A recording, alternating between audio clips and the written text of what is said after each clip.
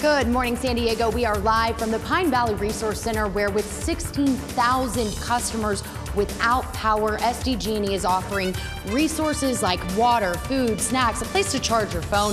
After the break, hear from residents who say this is nothing new for them. But first, let's get a check of those wind and weather conditions from Francella. Good morning, Francella. Good morning, Hunter. Happy Friday, everybody. We do have strong winds, damaging winds already up to 89 miles per hour in Big Black Mountain. Critical fire weather continues where it's happening right now. Very low relative humidity, very hot temperatures once again, and then another round of Santa Ana winds coming this weekend. Yes, I know. Allie, good morning. Good morning. We're down here at Point Loma High School, where the PPR alarm clock pep rally may be over, but the fun is not. We still got much more to show you coming up from here. Good morning, San Diego continues on right now. This is Good Morning San Diego. Good morning, San Diego. I'm Lauren Finney. And I'm Jason Austell, and for Paul Rudy, it is Friday, October 25th. Yes, and we are following a red flag warning, which remains in effect for most of the day for San Diego County. It will last until about 5 o'clock this evening. The National Weather Service has also issued a high wind warning for county mountains and valley areas. That will last until 2 p.m. As of 5 o'clock this morning, 16,000 SDG&E customers are without power around the county. Due to high winds and dangerous weather conditions, power has been turned off as a safety precaution. And fire crews are at the scene of a brush fire in San Marcos that broke out early this morning near Plateau Avenue. Police say it started when a transformer blew up. Firefighters were able to stop the spread of the flames at 3 acres. Crews remain on scene. They're just trying to make sure nothing sparks up. Some residents living in the area were asked to evacuate. They're now allowed back in their homes as the power has been shut off in the area. And because of that, blown transformer, classes are canceled and offices are closed at Cal State San Marcos. The power outage will remain in effect until 6 o'clock tonight, we're told. We're also told that Double Peak Elementary, which is in that same vicinity, is also closed for classes today.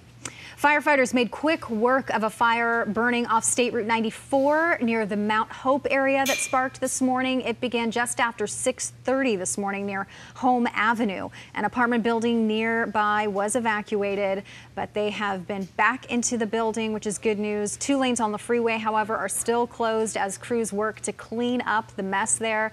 We do have a crew nearby to get some live reports as they continue to mop up and monitor for hot spots in the area. Many local residents are affected by the red flag warning, which remains in effect for most of the day due to those high winds and fire conditions. KUSI's Hunter Sowards is live at Pine Valley Improvement Club. It's a resource center for those without power. Hunter, good morning. Morning, Hunter.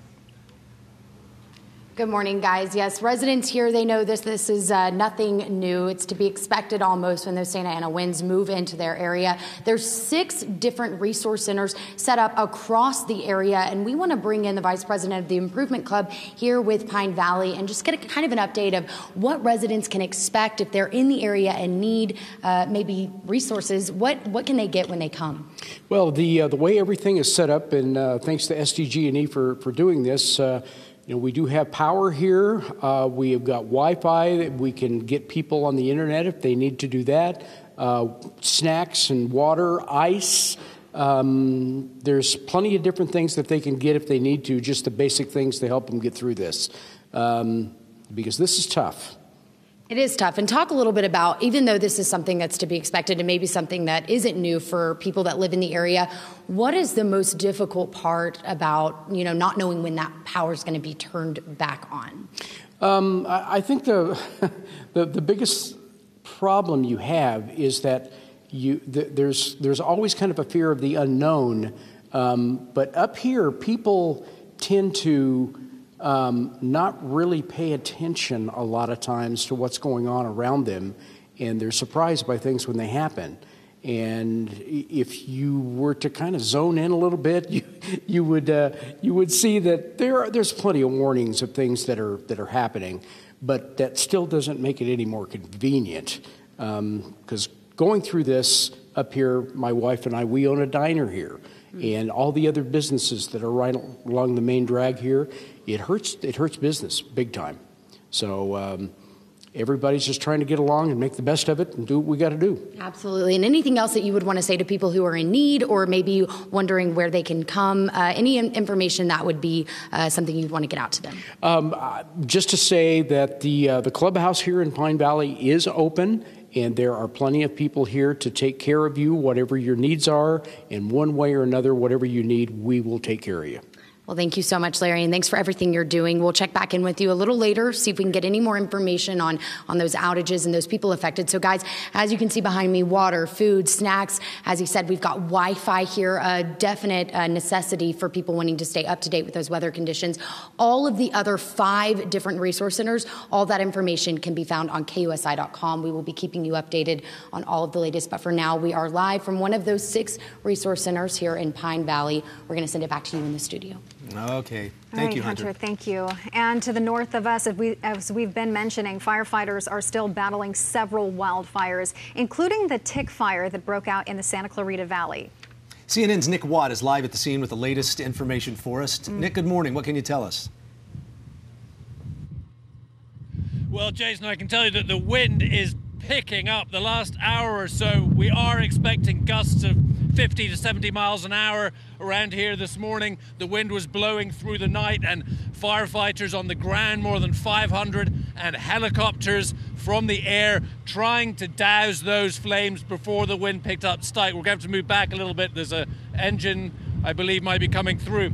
So, yeah, we've just been told the update is 4,300 acres have burned, 10,000 structures in danger, 40,000 people under mandatory evacuation because the tick fire during the night jumped the 14 freeway. So as you can see behind me, some houses have been lost. Latest official figure we got was 6. I'm pretty sure that that will rise. And as we always see in these wildfires, one house got hit by an ember, it's gone. The next house, totally fine. The next house, totally fine. So the winds, we are expecting the winds to be high here through about the afternoon. But what has been amazing about this fire is just the speed of it. You know, about 1:45, I think it ignited yesterday. Within 20 minutes, we were up at 200 acres. And then another fire ignited about 10 miles away. So it's the old whack-a-mole, but more than 500 firefighters really trying to get a handle on this during the night, knowing that these winds were going to pick up this morning, this afternoon. We are hoping that they will die down. Back to you guys. Nick, you know, at nighttime is one of the scariest situations because, as you were alluding to, it jumped the 14 freeway, which puts several new neighborhoods under the serious danger, and firefighters are trying to wake people up in their homes to get them out and get them to safety. Were you able to talk to any residents in the area who were woken up, or is that a situation that you were seeing in that particular area of Santa Clarita? No, I mean, Lauren, by the time we got here, all of those people had moved out. You know, sometimes you come to wildfire and it's under mandatory evacuation and you see a lot of people still hanging around. Not here. I have not seen one single resident sticking around. You know, yesterday we did see some people with the garden hoses at that old fire, garden hoses over the back fence trying to fight it off. But no, this is a ghost town right now. I have not seen anybody sticking around. Of course, firefighters, media, but no one was sticking around. I mean, that fire was going so fast that if I got the knock on the door, I'd have left as well. Lauren? Yeah, well, it's good to see. And we can see while we've got those firefighters who are out fighting the brush fire, where you are in that neighborhood, it looks like a case of structure protection, or unfortunately in the case of that house behind, there's some serious damage there. Yeah, I mean, and actually in the last hour or so, we've seen some helicopter drops. As I mentioned, they were doing helicopter drops during darkness behind these houses. Past hour or so, we've had some drops, and Steig, I don't know if you can come around here, you can see the Phos-Chek that they've dropped on top of those houses over there. Of course, they dropped that to try and contain the fire. So 4,300 acres, but, you know, it was, as I say, just the speed of this. It seems like they have managed to protect most of this neighborhood. I mean, this house, obviously, as you say, is up just round the corner where we were earlier this morning, which you can't actually see. There were 2 houses burned down there as well. And, you know, there were firefighters hopping between houses. They were working on one house, they'd see an ember hit another house, move the hoses over there, whack-a-mole, trying to keep this under control. But I've got to say, this wind in the past hour really has picked up. And as we all know, across Southern California, that's the issue. I mean, it's the dry underbrush, it's the low humidity, it's the high temperatures, you know, 80s and 90s around Los Angeles right now. But it's the wind. And, you know, this week in Los Angeles, we had the Palisades fire on Monday in West LA, which, I mean, I saw that lick up right up the back of some really nice homes there in the Palisades. They managed to contain that, lots of airdrops, but, you know, it is these densely populated areas that they are really worried about. And as you say, Jason, doing everything that they can to protect these homes, dropping the Phosgec, dropping the water from the helicopter in behind these homes, because, you know, the fire comes up these canyon walls in that brush and boom, it can take these houses. So they have been doing a pretty incredible job. More than 500 of these men and women through the night doing whatever they can to protect these homes. Jason, Lauren. Nick Watt reporting live for us near Santa Clarita. Nick, thank you very much. Appreciate the report. Thank you, Nick. Stay safe. Yeah, absolutely. Just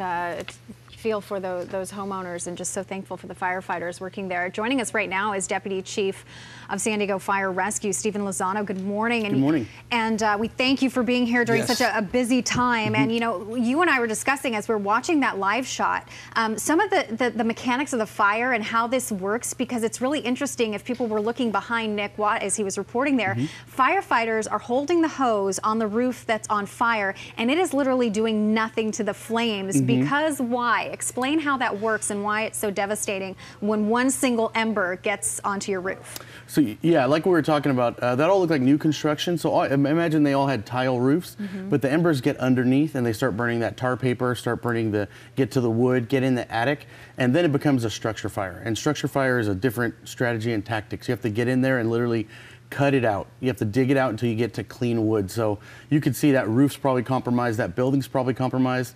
Those LA City firefighters are in brush gear, not structure gear. So a battalion chief would be hesitant to send his guys and gals in there to start pulling down, start digging out that wood if they don't have the right PPE on or protective So even though you're putting the water as it's falling down on the roof, it's kind of running off the tiles and it's not getting underneath those tiles in order to stop the fire. It's incredible. It's like a campfire, right? When you throw your bucket of water on the top, if you don't get underneath, it just cooks and lights off again. Talk to us, you just mentioned that. That was very interesting. The difference, the significant difference between the two types of gear, the brush versus the... Yeah, so I mean, the kind of the way to think about structure gear is it's heavy duty Nomex on the outside with like a ski jacket underneath. It's very heavily insulated with thermal protection to keep that heat off of us. So you're essentially wearing heavy ski gear, a heavy jacket when you go into a structure fire with your breathing apparatus, your helmet, your gloves. Everything is just, really thick and padded and insulated. Where brush gear, you need to be a little bit more nimble because you're jumping over, you're climbing ridges, you're going over brush, you're going over bushes, but it's lighter weight. So you only have that outer layer of thermal protection. Which really shows the kind of struggle that you have when you're gearing up for a brush fire and it sort of jumps those canyons and starts burning homes. I mean, you're exactly right, and Jason used the term structure protection. That's what we would call it. You have to transition your firefighters when they're on the ground. If they're fighting a brush fire, when they go into structure protection, they reassess. Okay, do we need to put on our structure gear? Like, how far are we going to fight this fire? Because if you have an active structure fire, a house that's burning, that's already fully involved, but you have a large wildland fire, well, then you have to triage that out and address the larger fire than maybe just the structure fire. Talk to us about the lessons learned from the 2003 and 2007 fires with regard to agency interoperability and how you all work together. Yeah, so 2003, I was a firefighter in Scripps Ranch when the Cedar fire hit, and it's night and day now. Then it was a lot of animosity. You'd see a different patch and there was a little hesitation. You couldn't talk to them on the radio, different gear, they did things differently. Our relationships now with our local agency partners, CAL FIRE partners, even statewide, national partners, has never been better. We have those good relationships. We do the county wildland drill for 3 days every year, where even units from LA City and even Tucson, I think I've seen, come together, and we use the same radios. We use the same strategy and tactics. We let our junior officers and our new battalion chiefs call in water drops, deploy shelters. So the relationship is phenomenal, and you can see that in the responses. You can be in the middle of the city and we'll have a Chula Vista rig or a Heartland rig, and vice versa. You can be in Alpine and you'll have a City of San Diego, a brush rig there. And our relationships, like I said, have never been better. And we're just really all on, it's one team, one fight, for the benefit of the citizens of San Diego. And we're so thankful for that. You talk about the Cedar Fire and being there in the mix of that. What does this month of October and these weather conditions, I mean, what are you feeling as a firefighter when you see the conditions that are going on outside and what we're seeing? I mean, literally brush fires sparking up. Right. It's it's almost. You think about it, it's always in your head. You're thinking about like where I was 16 years ago, completely different position, completely different level, and how my leaders took care of me or what they did for me, and I want to make sure that I give that to our troops, to our men and women that are out there. Making sure that they have good food, that they're hydrated, that they're taken care of, that their gear is good, and that they know the leader's intent, so they know why we're there. We're there to evacuate people, get people out of the area and get safe, and then to really affect the most amount of good that we can for the area. So what I mean by that is in the Cedar Fire, we would go through neighborhoods and we would put out all the embers, put out all the fires and move on, not knowing that there was a fire developing in the attic or there was a fire developing somewhere we didn't see. And literally I remember driving back through areas we had just saved a couple hours later, and it was moonscaped. It was devastating. Yeah. Wow. So we think about that kind of stuff, especially as chief officers. We talk about that. We don't want that to happen again. And number one, we don't want any loss of life. So that's always going to be our priority. And then taking care of the men and the women that are actually doing the work on the ground, that are pulling those hoses, living out that ash and dirty for the next 5 days probably.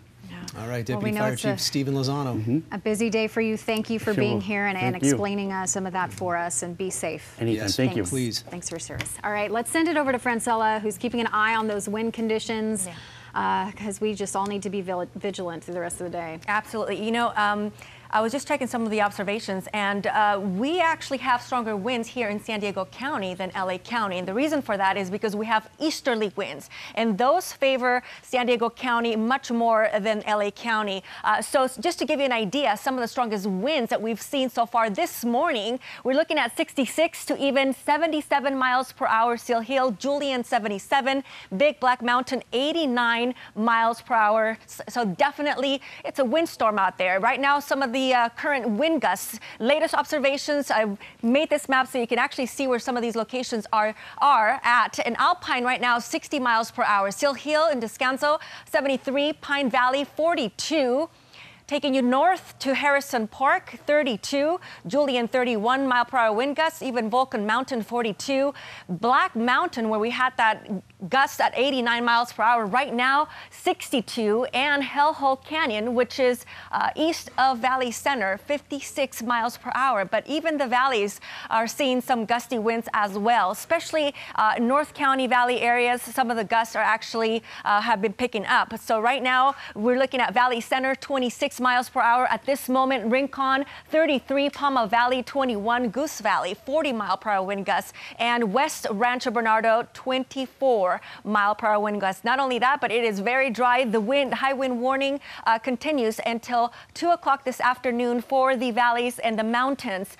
The winds will actually begin to ease off just a little bit by the afternoon, but we're still going to have some strong gusts, even up to 55 miles per hour. Relative humidity values are in the single digits. So certainly 8% relative humidity in Ramona, bone dry, as well as Valley Center, Temecula, 15% relative humidity in Carlsbad. So again, anything that sparks will just explode and spread very quickly because the winds are certainly there with those easterly winds coming in from the east because of the Santa Ana winds.